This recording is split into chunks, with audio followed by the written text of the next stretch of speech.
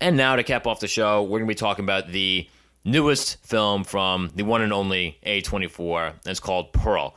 And now I know like a lot of people know this film as like a prequel film to the film X. Darius, I don't think you got to see the film X, and I don't think I did either. But basically, the storyline for just Pearl alone, this film alone, basically a young psychotic farm woman goes to drastic lengths to leave her family farm and become famous.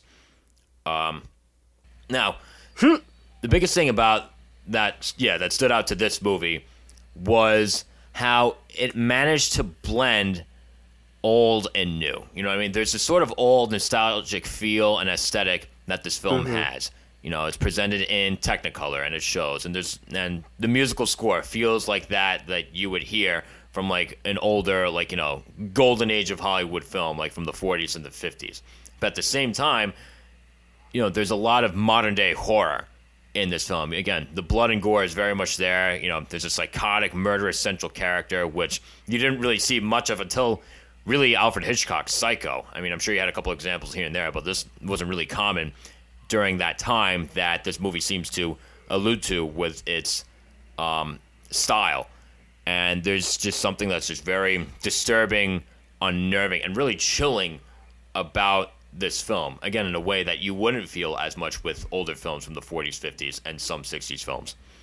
Yeah, for sure. Like, this was a movie that was unexpected for me, you know, and just coming out of it, you know, I told you just immediately, like, this felt disturbing. This felt, you know, unnerving, and, you know, just, like, the tension was there. You got to feel it. You got to get a sense of the main character and what she was going through, and as well as a bit of her psyche as well, and just you know, she may not be all there and up there in the head, but very much so. Yeah. But overall, I really did like this movie. I did feel as if certain points felt a bit dragged out, just a bit too much, especially in like some of the beginning, middle. Like, it did lose me a bit. I think it lost a bit of momentum, at least just for me.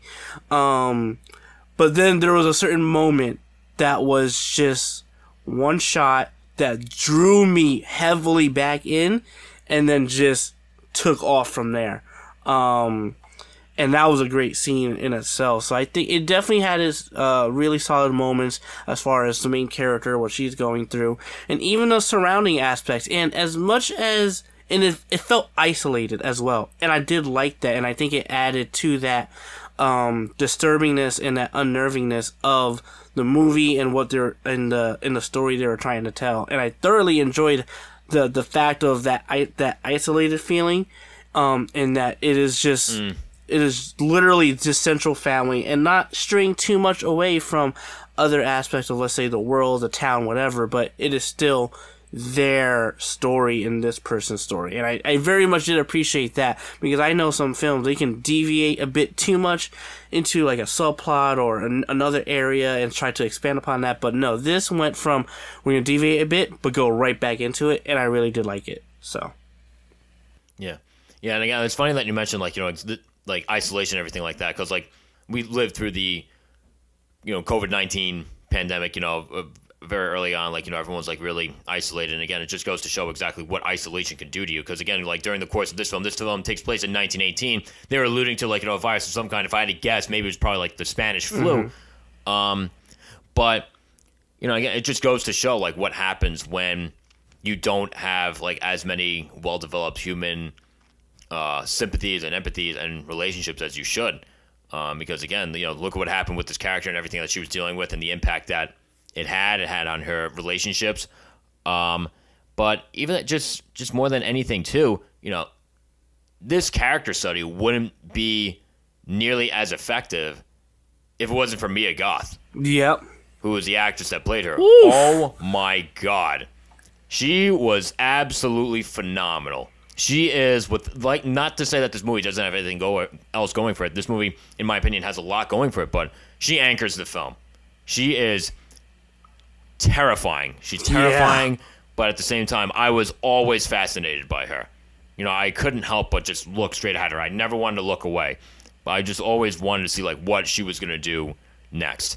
Yep, absolutely. She was definitely easily one of the best parts. And again, it's her character, but, like, and again, there's a certain moment, there's a certain scene that is long, but it is so impactful and meaty in what she is saying and everything that I was just fully engaged to the point where I was just like, I don't even know how this movie is going to end. And even when it did end, I was like, Jesus, I Yep.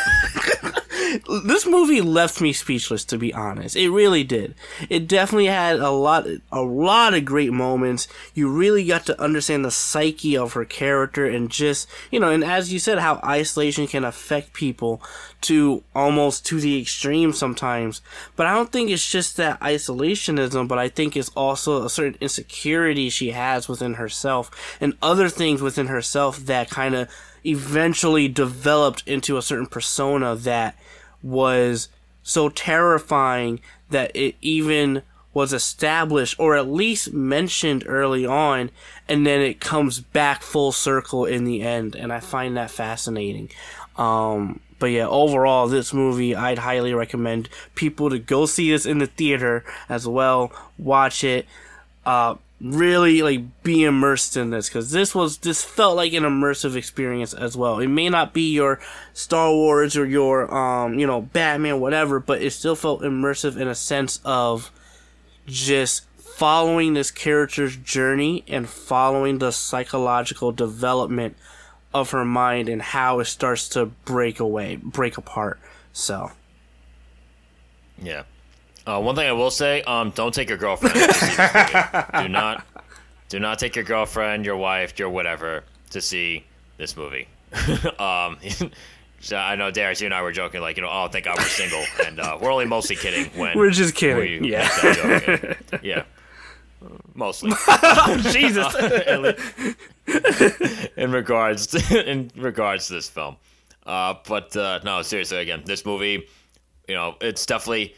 As much as I feel like 2022 overall so far has been a lackluster year for movies, because I feel like there haven't been as many films that that just stand out that you just really just want to remember and you can't forget even if you tried.